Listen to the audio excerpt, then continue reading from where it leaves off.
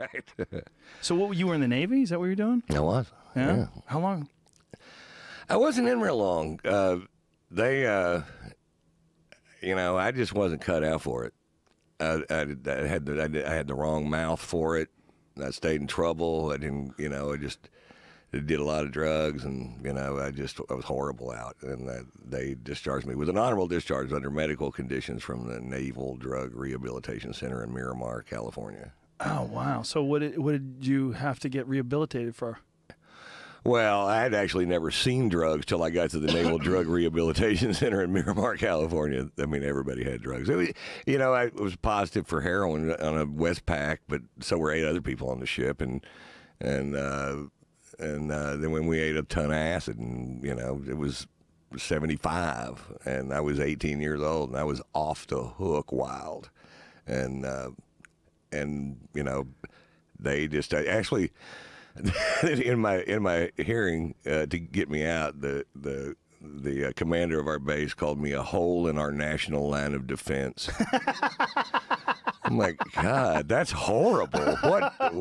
What's worse than that? I wonder. Nothing. That seems a little exaggerating. Yeah, like we were playing Red Rover, Relax. Yeah. Hole in our national line of defense. We weren't even at war in '75, right? Wasn't it Vietnam? Tail end of the Vietnam War. Yeah. Wow. Did you join or did you get drafted? No, there was no draft when my father drafted me. I got kicked out of high school, and they weren't going to put me back in this time. And so I was 17, and I kind of had my life mapped out because I worked washing dishes at this huge restaurant called Lynchburg Crossing in close to Pasadena, Texas, and right on the channel. Gigantic place, unbelievable, and served family style, all kinds of seafood and chicken and stuff. It was really popular.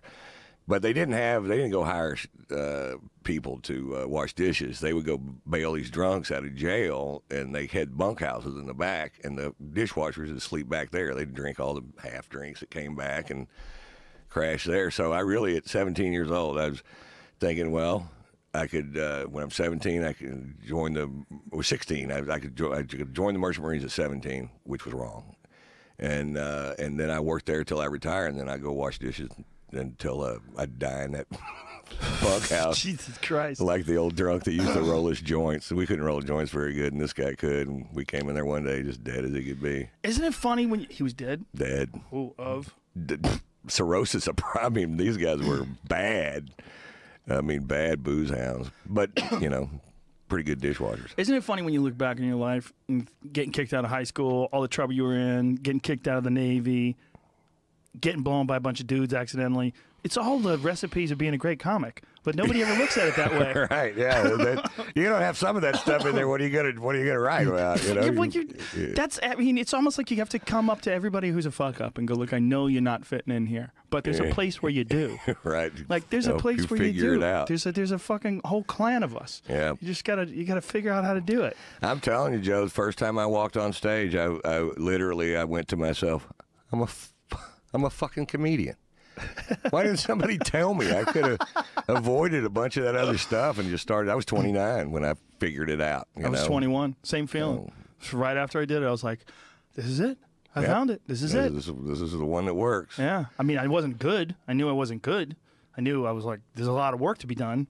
But I'm like, this could be my job. I didn't think I'd ever do it professionally or anything like that. I just knew I was a comic. I knew I was a comedian. And but I never ever saw all this fame and fortune shit coming. I mean, I never really sat around asking the universe for it. I never thought it would happen. Even though I watched it happen to Foxworthy, he biggest selling comic of all time by a lot.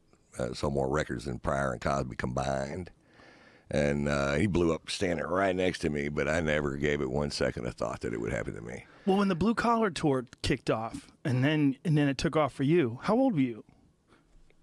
I was, let's see, probably 45 or so, 45 or 46. So you're just working as a comic up until 45, and then boom. Right, 16 years, clubs, 50 weeks a year, doing 9 shows a week. So, which is how you get good at this. That's the best way to do it. Not here, out there working on different crowds. And then Jeff signed me up for this thing. And first time I heard the idea, I told him that's retarded. That's how smart I am. And the whole clincher to my career is Warner Brothers decided to make a movie out of that thing, and I didn't even see that. I mean, I had Warner Brothers going to make a movie out of it, and Kathleen Madigan's falling out of her chair. They're going, what? I'm like, yeah, that's what they said. But I had no idea what that meant. You know, I don't know. I'm an idiot from Northwest Texas, so I'm like, it sounds good. But then it for some reason it just tested. It was really well liked across the board, and it was one of the biggest selling comedy albums of all time, or DVDs, 4 million copies. Well, it was giant. I remember when it came out. It was just one of those things like, whoa, nobody ever did that before. Nobody ever put together a bunch of killers and then did a movie. Well, the Kings of Comedy did. They did it first? Yeah, we totally ripped off the Black Man again, you know.